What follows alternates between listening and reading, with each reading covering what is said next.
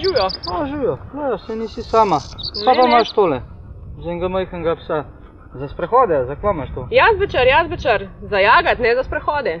Hvala pa ste mu jagala, lej ga kakšen je majhen, se ne moraš reči, tole si kup, to je pes. Ja, to ti misliš, veš kako se fletan jaga, pa še na štand ga lažje neseš kakor tvoje. Dobar, to ta zadnjo verjamem, sam tisto od jage pa ne bom kupil. Lej, jaz imam ene luknje tlele naštudirane, tako da če hočeš greva lahko pogledat, ti pokažem, ga spustimo noter. No, pojva, da vidimo kako to dela.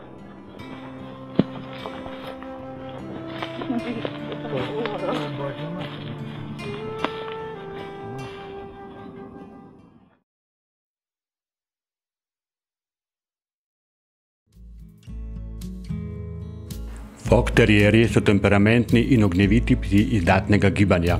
Zredili so jih iz psov, ki so jih Angleži v 18. stoletju, takrat še bolj kratkonoge, uporabljali za izganjanje lisic iz rovov. S križanjem z resastim terierjem so dobili resastega Fox terierja. Oba sta pretežno belo obarvana in podobnimi obraznimi karakteristikami. Pasmi sta enaki, a z razliko v kožuhu in z manjšimi razlikami v obarvanosti in lisah, ki so črne in čreslovinaste barve. Tako kot resasti je tudi kratkodlaki odziven, neustrašen in vedno pripravljen za lov na zajca in lisico, pa tudi podgane in miši ne bodo varne pred njim. Ta britanski terier z vidri podobno glavo je vzrejen za lov na lisice in glodavce. Je dovolj visokonog, da lahko sledi konjem in obenem dovolj vitek, da lahko iz rovov izganja lisice.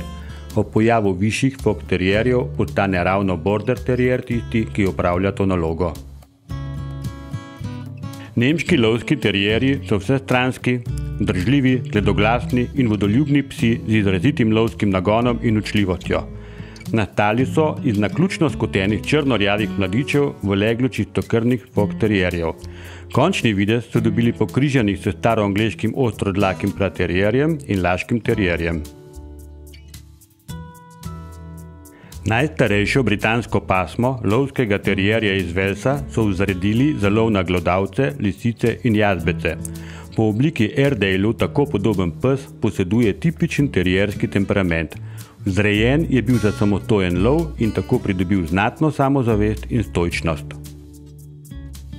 Mali Russell terrier, Jack Russell, je svojo manjšo pojavo široko uporabljen jamar, sposoben iz rovov in brlogov izganjati svisce, jazbece in lisice. Od njega se zahteva, da najde rove in jazbine in v njih poišče divjad. To potem izžene ali pa zadržuje na mestu. Tako Jack Russell, kot tudi Parson Russell, imata ime po župniku in strastnem lovcu Russellu, ki je iz Fox terierjev razvil ti dve pasmi za svoje potrebe lova na lisice. Parson Russell je bil v osnovi v 18. stoletju beli Fox terrier. Tudi ta enako dolg kot visok, pretežno bel terier je sposoben iz rovov izganjati divjad. Jazbečarji so že v srednjem veku nastali iz brakov. Njihov telesni ustroj natančno kaže, da so bili vzrejeni za delo v ozkih rovih lisic in jazbecev, torej za delo pod zemljo. Danes je to ena najbolj vsestranska in uporabna pasma lovskih psov. Odlična je za delo pod zemljo, kot tudi pri delu nad zemljo, pri sledoglasnem lovu, šarjenju in na krvni sledi. Poznamo 9 različic, vsaka od 3 vrst dlake ima 3 velikosti. Po dlaki ločimo resaste, kratkodlake in dolgodlake.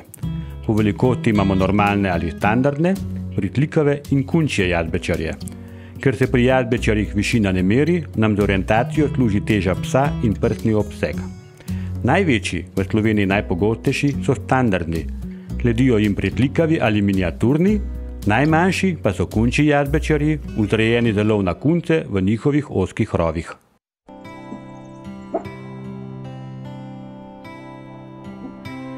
Za jazbečarje pravimo, da so 1,5 psa dolgi in pa pol psa visoki. Razmerje dolžine telesa z višino pa je do 1,7. Odmik od tal pa naj bi bil 1/3 plečne višine.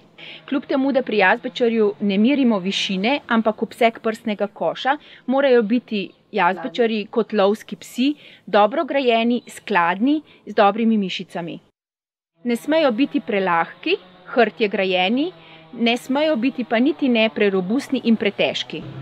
Jazbečarji imajo namreč lahko probleme s hrbtenico, pri tem, da ne pride do zapletov oziroma da hrbtenico podpirajo, pa so pomembne čvrste mišice. Glava mora biti skladna s telesom, ne prelahka in ne pretežka. Pri resastih jazbečarjih nam daje njihova brada občutek, da imajo resasti jazbečarji širok gobček. Enako mora biti tudi pri kratkodlakih in pa dolgodlakih jazbečarjih gobec dovolj dolg in širok oziroma močan, da nudi dovolj prostora za rast zob. Jazbečarju sicer lahko manjka nekaj zob, prvi premolar in pa drugi premolar, vendar je najbolj idealno številčno popolno zobovje s škarjastim ugrizom. Prsni koš mora biti dovolj globok in širok, segati mora do komolcev, predvsem pa mora biti izražena prsnica, ki je značilna za to pasmo. Prednje noge morajo biti postavljene paralelno, morajo imeti dober iztek in prave kote. Zadnje noge morajo biti prav tako pravih kotov, vendar mišičaste z dobrim odrivom. Gibanje mora biti kljub posebnemu anatomskemu ustroju jazbečarja zelo tekoče in pa elastično. Hrbet mora biti raven, ne sme biti krapje izbočen, niti vleknjen. Rep mora biti pravilno ustavljen kot podaljšek hrbtenice oziroma nošen v hrbtni liniji. Barve so pri jazbečarjih zelo različne.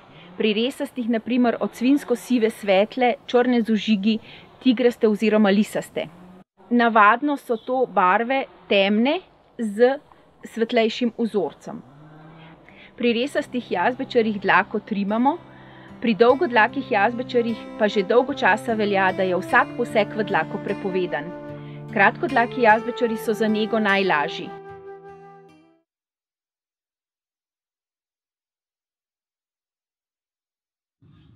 Nemški lovski terier je najbolj razširjena pasma jamarjev v Sloveniji, najbrž zaradi njegove vsestranske uporabnosti. Barva je običajna črna z ožigi, na pravih mestih, standard dopušča pa tudi čokoladno rjavo s svetlejšimi ožigi. Višina ne sme presegati 40 cm, ne sme pa biti niti manjša od 33. Mišičast pes je vsestransko uporaben z ravnim hrbtom, pravilno ukotenostjo spredaj in zadaj. Rep je lahko kupiran ali ne kupiran. Zobovje mora biti močno, popolno, številčno, škarjasto. Standard dopušča primanjkljaj samo enega zoba in to je zadnjega meljaka.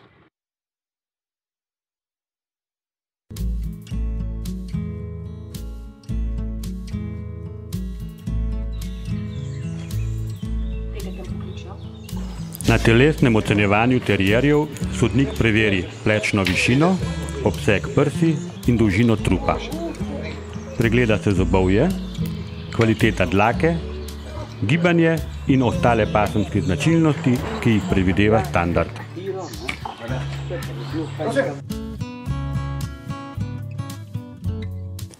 Jazbečarjem se na telesnem ocenjevanju izmeri prsni obseg, težo, pregleda zobovje in preveri, da na repu ni napak. Pri pritlikavih in kunčjih jazbečarjih igra prsni obseg pomembno vlogo, saj le-ta opredeljuje pasmo.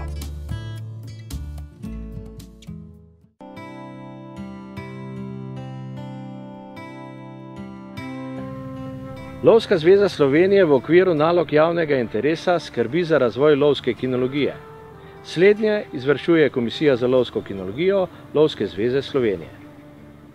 S pomočjo lovsko-informacijskega sistema Lovske zveze Slovenije LIS-LISJAK v aplikaciji Lovska kinologija komisija vsako leto na osnovi registra lovskih psov najprej opravi analizo stanja lovsko uporabnih psov v loviščih Lovske zveze Slovenije. Na osnovi zbira dnevnikov iskanj vodnikov preizkušenih krvosledcev za iskanje obstreljene velike divjadi za preteklo leto, komisija opravi tudi analizo iskanj obstreljene velike divjadi v loviščih upravljavk Lovske zveze Slovenije. V obeh analizah imamo prikazane podatke tudi posebej za pasemsko skupino jamarjev.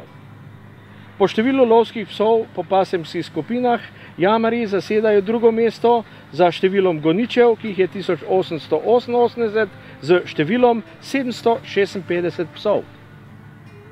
Po številu lovskih psov po pasmah imamo 468 nemških lovskih terierjev, 179 resastih jazbečarjev in 64 kratkodlakih jazbečarjev. Sestavni del analize iskanj obstreljene velike divjadi v loviščih upravljavk Lovske zveze Slovenije so bili tudi jamarji. 16 nemških lovskih terierjev je opravilo skupaj 121 iskanj. 8 resastih jazbečarjev je opravilo 63 iskanj. 2 kratkodlaka jazbečarja sta skupaj opravila 25 iskanj. In en terier Parson Russell je opravil 4 iskanja. Jamarji so torej opravili skupaj 213 iskanj.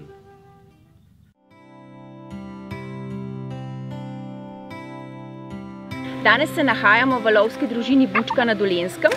Gostje smo pri vzreditelju lovskih terierjev, Darku Pungaršiču. Darko, kdaj si se prvič srečal s pasmo lovski terier? To je bilo pred 40 let, bil sem prvič star 15 let, sem se odločil, da bom šel med lovce.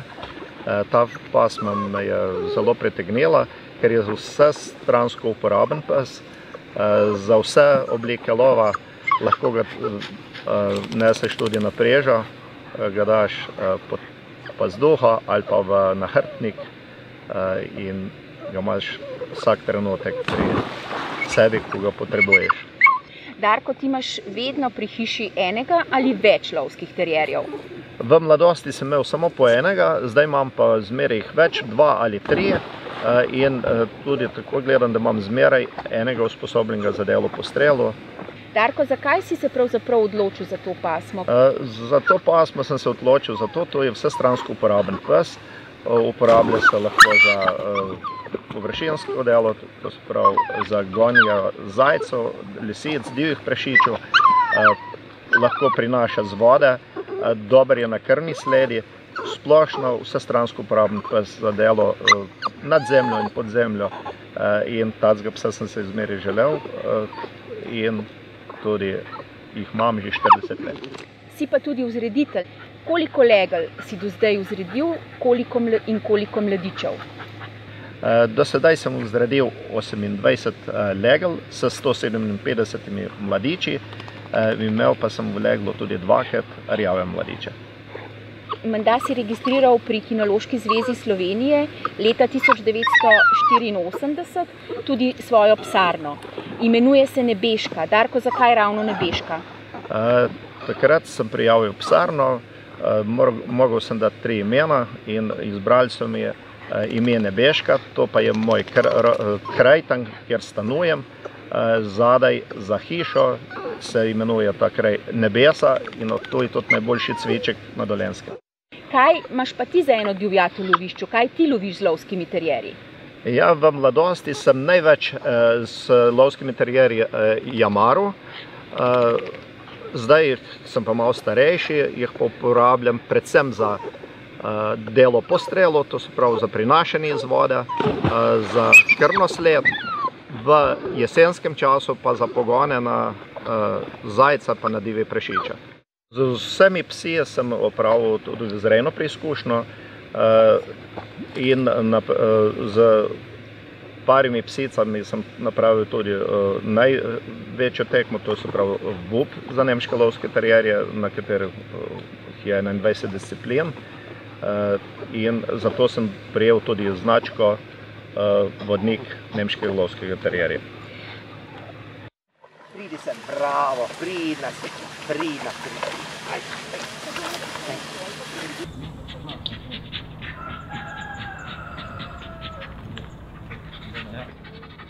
Pozdravljen, Ivo. Ja, pozdravljeno.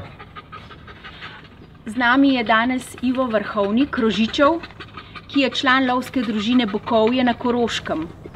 Ivo, ti si član lovske družine koliko časa že? Ja, lovil sem 50 let. Ivo, ampak nisi vedno imel lovskega terierja. Imel sem jazbečarje, pa istrijanca, brak jazbečarje, potem sem imel kokar španjela, no, potem sem pa pristal na terierjih. In kot terierji so mi najbolj prerasli pri srcu in zato sem se tudi ljubiteljsko začel ukvarjati z vzrejo mladičev. Prvo leglo je bilo 1986 leta. Registriral sem psarno Rožičevo, ker je pač tako tudi na domačiji naneslo. Kaj ti loviš z lovskim terierjem, Ivo? Ja, najraje jamarim. Ko imaš doma leglo, ko psička skoti mladičke, ali so prepuščeni samo tvoji negi, ali sodeluje kdo iz družine? To pa nikakor ne, to pa, če ne bi imel takšne družine, tudi zrejati ne moreš mladičev, ker smo vsi aktivno vključeni, posebno pa žena. Ivo, se ti zdi, da so zdaj lovski terierji izpred let nazaj bolj umirjeni? Veliko bolj umirjeni, ker izbiramo pasmo, mislim v pasmi samce in samice, ki so temu bolj prilagodljivi in bolj umirjeni psi. A misliš, da je to včasih oziroma razlika do današnjih dni tudi vplivalo to, da se zdaj vodniki bolj ukvarjajo s psi? Ja, sigurno, ker tudi mlajši rodovi že, saj za moje pojme bi jih rad vključil v tole lovsko kinologijo, da bojo saj za nami pelali kolikor toliko pot, kot smo jo mi začrtali. Pridružil se nam je Izidor Mirkac iz lovske družine Pogorevc. Izidor, kje si dobil ti tvojega lovskega terierja? Terierja sem dobil tu pri Rožiču, pri Ivotu. Enkrat me je klical, ker sem mu že prej rekel, da imam veselje za vse, pa nisem točno vedel, kako pasmo, ne. Če bi še enkrat izbiral, bi izbral terierja. Kot jamarjem pogoni, tudi sam individualni lov, no, pač vse. Ivo mi že od samega začetka pomaga pri šolanju psa, pri lovu. Kadarkoli je bilo kaj narobe, da sem ga poklical, ni bila važna ura. Vedno mi je pomagal, koliko ti je treba, no kaj ne reči. Moje mnenje je, da brez lovskih terierjev ni mogoče izvajati ne lova na lisico, na prašiče, na zajca in tudi po krvni sledi ne, sploh pa, ker so naša srednjegorska lovišča in je to najbolj uporaben pes, ki se lahko z njim ponašamo. Primož Ravter je lovec v Bohinjskem kotu, vzreja pa resaste in kratkodlake jazbečarje, obenem pa je tudi kinološki sodnik za zunanjost jazbečarjev. Primož, zakaj si se odločil za vzrejo jazbečarjev? Ja, za vzrejo jazbečarjev smo se pri nas odločili iz preprostega razloga. Postavili smo si neke norme, kakšnega psa bi radi imeli. In ko smo se to združili, jaz skozi sito padel jazbečar. Kakšen je jazbečar kot lovski oziroma družinski pes? Jazbečar je predvsem lovski pes, ravno tako pa tudi družinski pes. In te obe komponente sta bile kar odločilne pri izbiri, da so se nam tako prerasli v krcu in da to radi delamo s temi psi. Vzrejate tudi mladičke, ampak vsaka psička oziroma vsak samec ni primeren za vzrejo. Kaj si mogel narediti, da sta obe psički pridobili vzrejno dovoljenje? Ja, če smo zdaj pri samcih, seveda vsak samec ni primeren za vzrejo, samo mi smo iskali samce, ki so dejansko najbolj primerni za vzrejo ali pa zelo primerni za vzrejo. Seveda, tako kot smo se tudi mi mogli potruditi, da smo naredili delovne preizkušnje z njimi, da smo jih spravili do tega, da imajo neko vzrejno vrednost, neko dobro vzrejno vrednost, da si strmimo k temu, ne, smo potem poslednjič iskali tudi plemenjake z nekimi približnimi ocenami. Ampak ne samo v Sloveniji, ti se odpravljaš tudi včasih v tujino? Ja, tudi, seveda. Slovenija je manjši prostor in smo omejeni na neko število psov in tako nas je pot zanesla tudi čez mejo.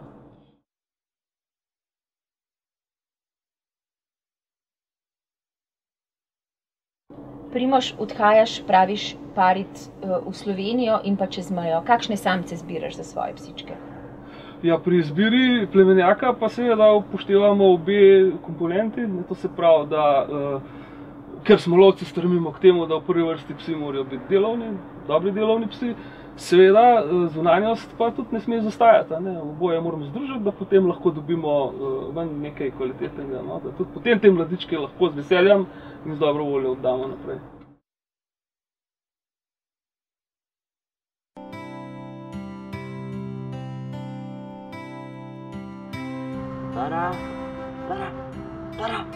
Tara, trče. Ja, vina. Ja, trče.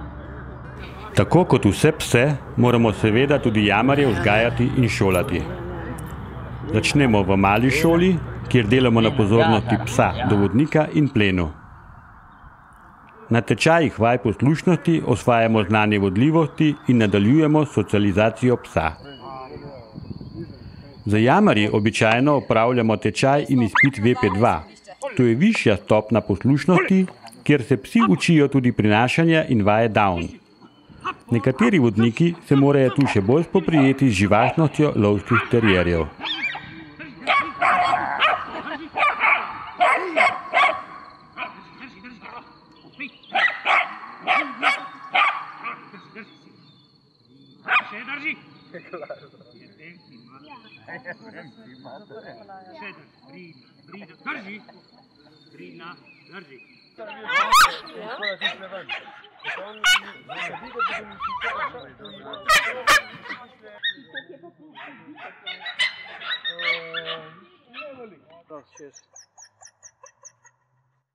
Seveda moramo tudi jamarje, tako kot vse ostale lovske pse, spoznati tudi z divjadjo.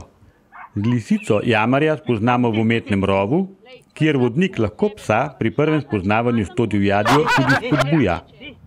In kaj kmalu lahko jamar pokaže pogumno delo tudi v temi pod pokritim kotlom.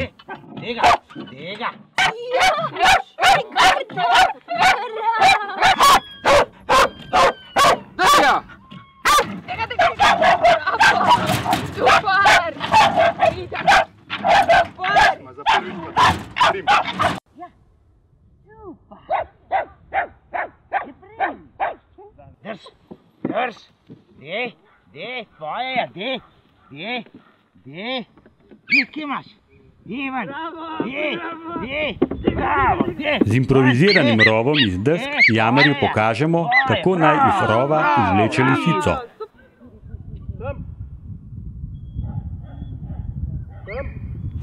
Ker so jamarji vsestransko uporabni psi in s tem uporabni tudi na vodi, jih moramo seveda spoznati tudi s pernato divjadjo, samo vodo in prinašanjem pernate divjadi iz vode.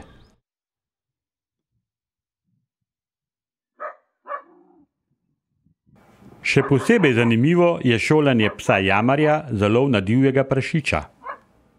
Pri tem mora poleg poguma pokazati tudi določeno mero previdnosti in biti seveda odpoklicljiv.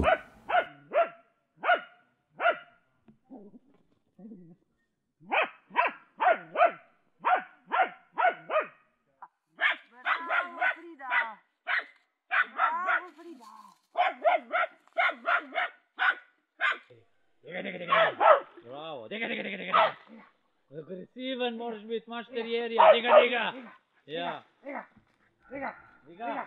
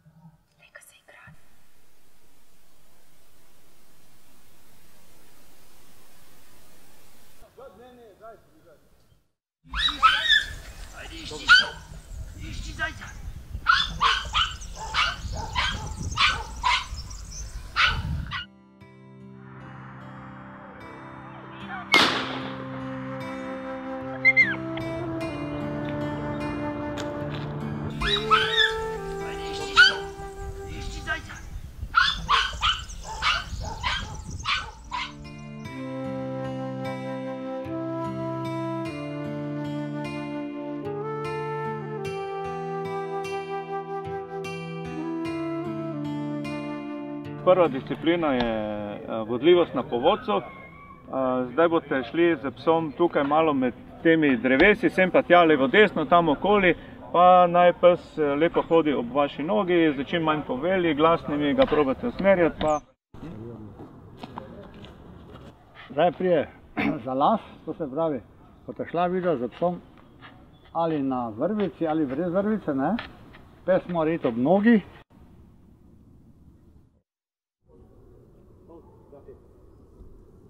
Vodnik odloži psa s tihim ali opaznim poveljem.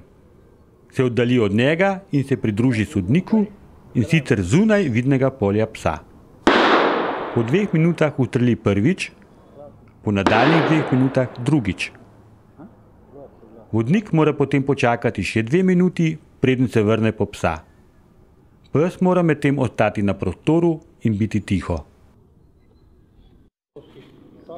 Krvna sled mora biti položena čez noč v gozdu, dolga mora biti vsaj 600 metrov. Če je teren težaven, je lahko do največ 100 metrov položena tudi zunaj gozda. Položena mora biti vsaj 12 do 18 ur pred preizkušnjo. Delo na krvni sledi lahko traja največ 1 uro. Po uspešnem iskanju na krvni sledi mora vodnik psa odložiti pri divjadi. Vodnik in sodnik se oddaljita od divjadi in opazujeta vedenje psa. To se ne ocenjuje. Namen je le preveriti, ali pes trga divjad. Če pes trga divjad, je diskvalificiran. Raco odvržemo kar se da daleč v globoko vodo. Pri tem oddamo strel v zrak. Pes lahko opazuje, kako odvržemo raco, a je na vodi ne sme videti. Na enkratno povelje mora pes zaplavati, poiskati raco in jo prinesti naravnost k vodniku, se usesti in jo oddati.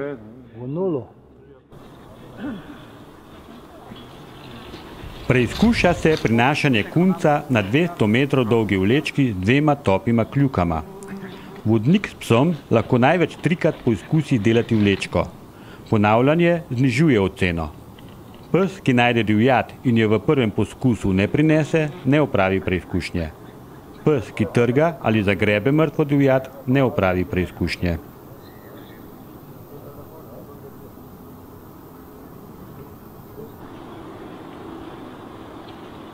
Preizkuša se prinašanje pernate divjadi na 150 metrov dolgi vlečki z 2 topima kljukama.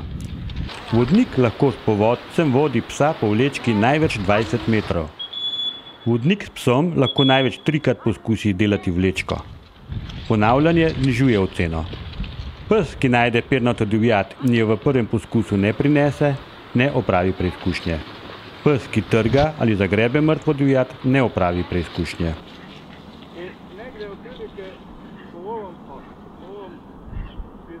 Pernato divjad odvržemo približno 30 metrov daleč v kritje. Pes ne sme videti, kam je bila divjad vržena. Vodnik mora psa, po možnosti v smeri vetra, odvezati in ga pozvati k iskanju. Psa lahko usmerja stojišča. Večkratni ali zelo glasni pozivi oziroma ukazi znižujejo oceno. Pes mora najdeno divjad prinesti vodniku in jo korektno oddati. Pes, ki divjad najde, a je ne prinese, ne opravi preizkušnje.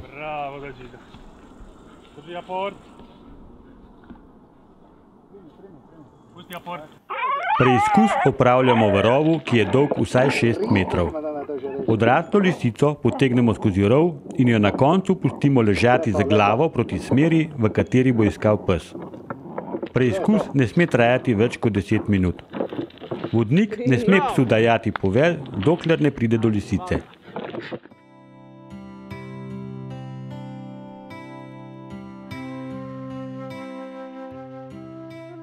Krvna sled mora biti položena v gozdu, eventualno prvih 50 metrov na travniku, dolga 800 metrov in stara vsaj 12 ur.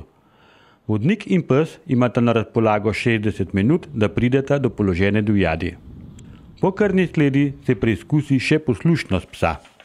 Vodljivost sodnik opazuje skozi celo preizkušnjo oziroma na preglednem gozdnem terenu.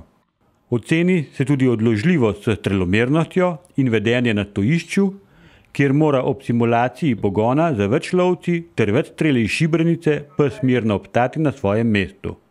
Pri šarjanju mora pes zadano področje v času 10 minut samostojno nadaleč in vztrajno preiskati. Neobvezna disciplina, ki prišteva točke, je delo v vodi. Pes mora iz vode prinesti mrtvo raco.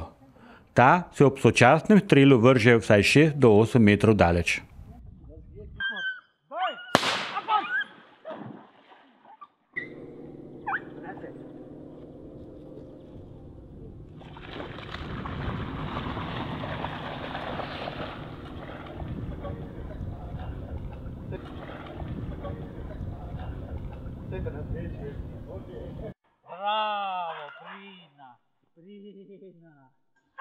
V disciplini delo v rovu se psa preizkusi še v delu na lisico v umetnem rovu.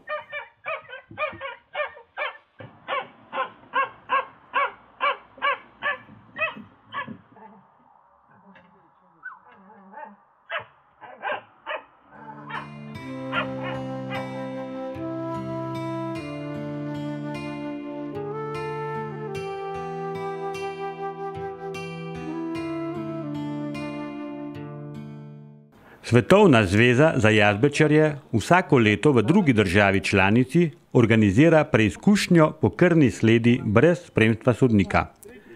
Leta 2015 je bila preizkušnja prvič organizirana v Sloveniji. Gre za največjo preizkušnjo jazbečarjev na krvni sledi.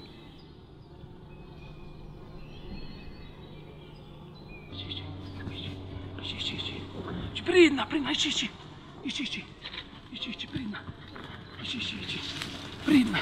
Pridna. Išči. Tega ti! Drž ga! Tega ti! Stoj. Pridna. Fantje, to je noro.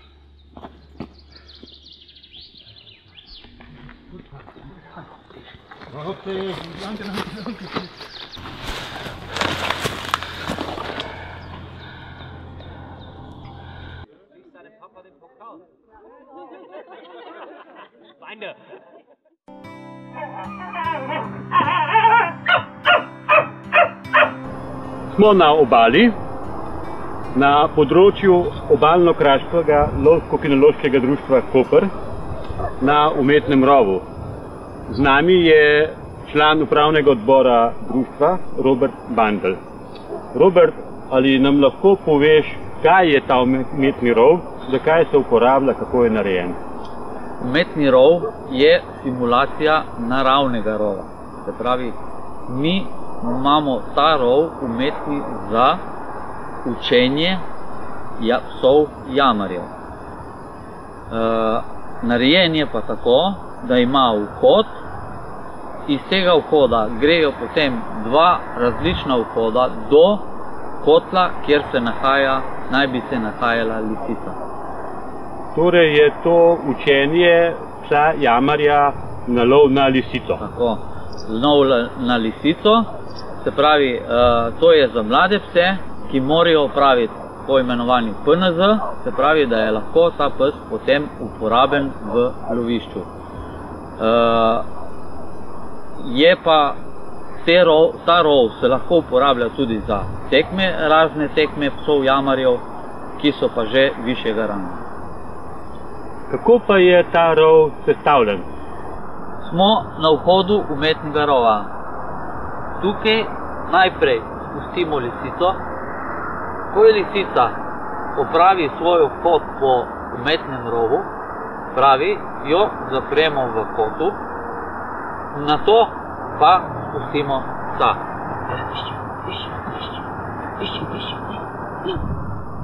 Ko smo spustili lisico, se pravi v rov, da vemo, da gre po pravi poti noter, da se ni kje ustavlja, simuliramo z vejcami, tako da nam pokažejo, kje je lisica se nahaja. Ali je šla v kotu umetnega rova ali ni šla.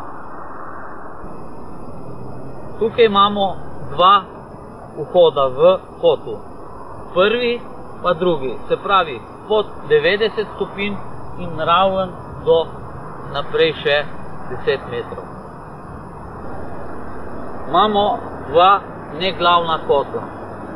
Prvi na desni, drugi na levi strani. Iz teh dveh kotlov, se pravi iz dveh straneh, ki je prišla lisica v glavni kotl, se združujeta v glavno pot do glavnega kotla. Rov vodi do glavnega kotla. Glavni kotl ima loputo. Namenjena je, da jo pes, se pravi, ker ni direktnega kontakta, da jo požene lisico v glavni kotl. Zakaj je loputa namenjena? Loputa je namenjena zato, ker po zakonu o zaščiti živali v Sloveniji ne sme biti v kontaktu direktnemu z lisico. Glavni kotl se nahaja za loputo, vrtečo se loputo. Pes mora pregnati lisico v glavni kotl. Glavni kotl je namenjen tudi zato, da je lisica skozi v glavnem kotlu in da ne pride do kontakta. Je pa glavni kotl simulacija naravnega rova lisice. Ta del pokrijemo, ker ne sme biti, se pravi, mora biti vse pokrito temno, da pes ne vidi svetlobe. Loputa se mora narahlo premikati do zadnjega dela. Bravo, bravo, prijetno, bravo.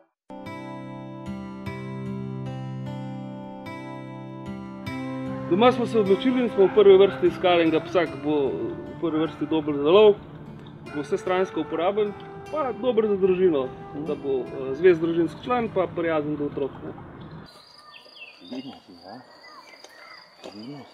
Kakšen odnos sta razvila vidva z Riko? Zelo smo navezani na drugega. Imam jo kot družinskega člana, živi tudi v hiši, vendar razlikuje delo in prosti čas. Ti imaš polno dvorišče vnukov, pravzaprav. A je kdaj prihajalo do kakšnih konfliktov pri tebi? Nikoli, ker jaz smatram, da kakršen je vodnik, takšen je tudi pes, ker pes sploh na človeka ne sme zarenčati ali kakorkoli, ker pes ga imamo za lov, ne za čuvaja.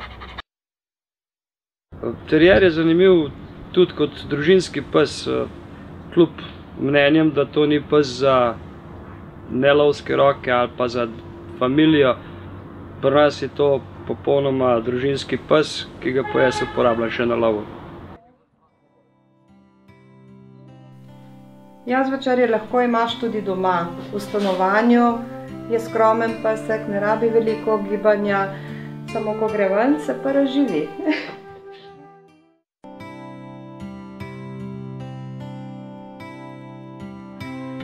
Dejan, povej, odkot navdušenje nad to lovsko pasmo? Na to pasmo sem se navdušil zaradi njihove temperamentnosti in njihove vsestranske uporabnosti. Kako pa Rika razlikuje prosti čas, igro in pa delo v lovišču? V lovišču je dokaj agresivna, da vse od sebe bi lahko rekel, ne. Na kar doma je pa v bistvu sproščena, igriva, igra se z otroki, ni napadalna, ker v lovišču pa je dosti agresivna, ne. Zakaj sem se odločil za terierja? Všeč so mi manjše pasme, prej sem bil z jazbečarji, tokrat sem pa želel poskusiti nekaj bolj živahnega. To je res pes, mali pes z velikim lovskim srcem, tako mi reči. Lovski terier mi je všeč zaradi tega, ker je vedno nekaj novega pri njemu, vedno se nekaj pri njemu dogaja. Nikoli ni dolgočasno. Vzeti kužo s sabo na prežo je tudi svojevrstno doživetje. Imaš s sabo partnerja na lovu, še en par oči in še en par ušes, pa še družbo. Zakaj smo se odločili za kratkodlake jazbeče? Predvsem zato, ker so najmanjši lovski psi in z velikim lovskim srcem.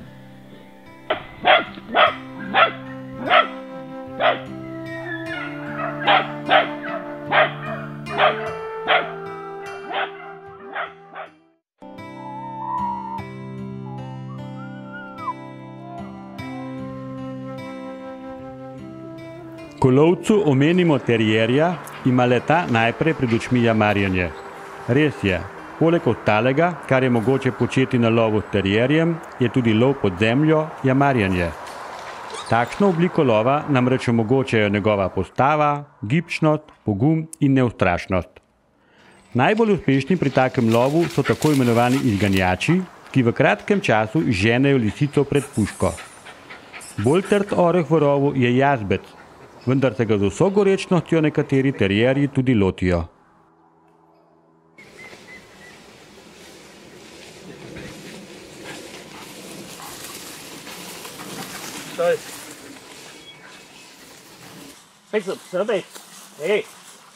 Terierji so vsestransko uporabni psi. Angleški oziroma otoški so bili ustvarjeni bolj za jamarjanje, nemški lovski terierji pa so bili že v osnovi narejeni kot vsestranski. Ustvarjalec pasme dr. Herbert Lackner je želel namreč vsestransko uporabnega majhnega psa. Terierji za pravo vzgojo niso problematični. So odlični spremljevalci na individualnem lovu, zmorejo pa loviti tudi v paru. Dobro se znajdejo na polju, na lovu na malo divjad, zajca ali fazana in z veseljem prinašajo. So vodoljubni, prinašajo iz vode, zato jih lahko s pridom uporabimo za lov na vodno divjad.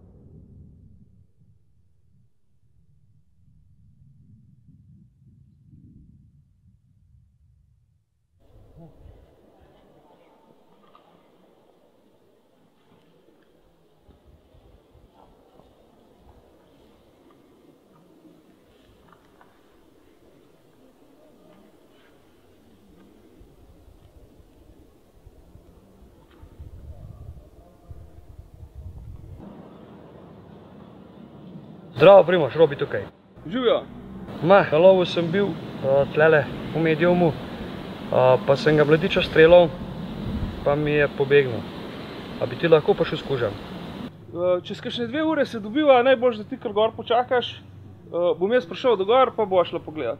Sem špilal, zastreljal tele, sem ga označil. Tukaj se še krivite, ne? Ja, smer pobega je bila tlele, pa je bila pa nakluka.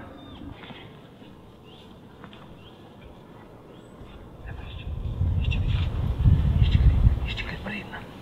Išči kaj predna. Išči. Predna, lepo išči.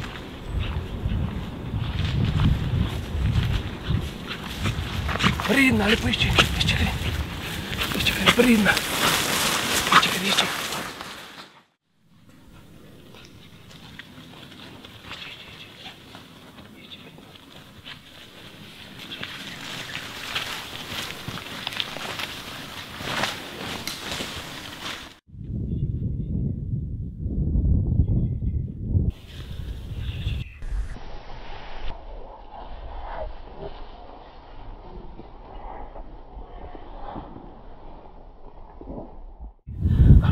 Dobro, spusti. Prostor.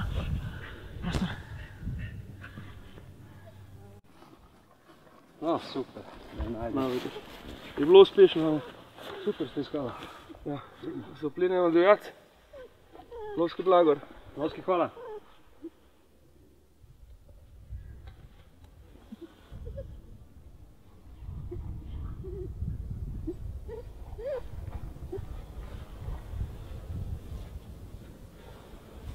Vama pa tudi za uspešno iskanje lovski blagor.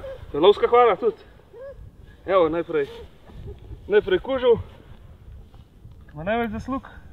Tako je. Tako je, malči. Pridna mala. Super prostor. Evo, super smo to odrihtali. Enkratno. Mama je sicer skrbel, ki je tako majhen kuža, ampak je super šlo. Kako to, da si se odločil za jazbečarja, da delaš kar nasled z njim? Jaz sem vedel, za kaj te skrbel. Vse smo bili čist uspešni, vse je bilo narejeno tako, kot je treba. A za jazbečarja, za kaj sem se za kar nasled odločil? V bistvu čist preprosto. Doma smo se odločili in smo v prvi vrsti iskali enega psa, ki bo v prvi vrsti dober za lov, bo vsestransko uporaben, pa dober za družino, da bo zvest družinski član, pa prijazen do otrok. In ko smo te karakteristike skupaj nametali, smo prišli dejansko padel en jazbečar. Tako smo se odločili, da bomo imeli jazbečarja in smo vzeli tole našo malo, ki je pokazala strašen potencial za lov. Tako da smo delali z njo in smo upravili z njo tudi tukaj po kar nasledi in zdaj uspešno tudi iščejo po kar nasledi. Tako kot se je danes tudi izkazalo. Je tako ne, kuža je malo manjš, ampak nič hudega. Če ne more preskočiti, gre pa spod. Glede na to, da kakšne pomanjkljivosti s tem, ker je manjš, ima pa nekje tudi druge prednosti. To se pravi, da je malo počasnejš, malo lažje ga dohajamo. Glavna prednost je pa predvsem v tem, ker je kuža manjši, se tudi bolj počas giblje za divjadjo, divjad se mu tudi počasnejš umika in s tem imamo mi večjo možnost, da tako divjad tudi potem sami dohitimo. Drugač pa tako, kakor sem videl, v glavnem lepo so danes to vodila. Tudi moram pohvaliti tebe kot strelca, da si ravnal pravilno, da si pravilno postopal od strela naprej do tega, da smo potem prišli do končnega uspeha in skupnega zadovoljstva. Tako da se ti še enkrat zahvaljujem za klic, če boš še kdaj rabil, kar mirne duše. Jaz se tebi zahvaljujem, da si prišel pa pomagal poiskati.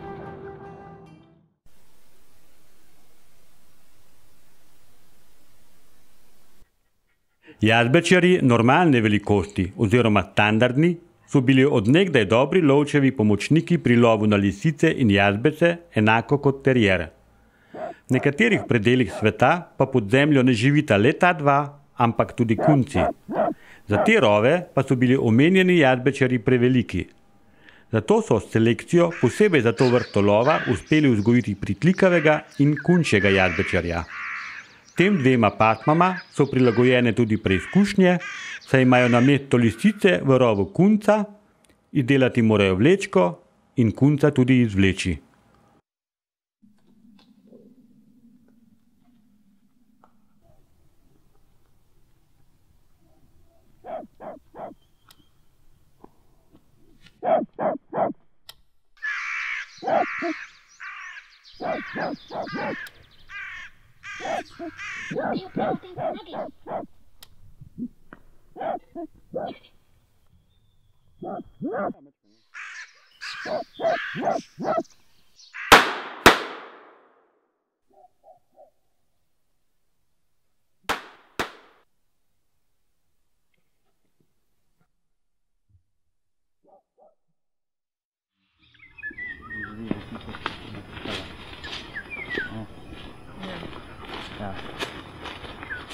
No, si videl, nisi verjel. Lej, priznam, če ne bi videl, ne bi verjel. Vsaka čast. Drugič bomo probali še, da bomo lisico uplenili. Žal smo zgrešili, ampak bomo šli pa še kdaj probati. Je pa res, ustrajen, dela, oster, laja, glas, izgnal jo je, super. To je jazbečar.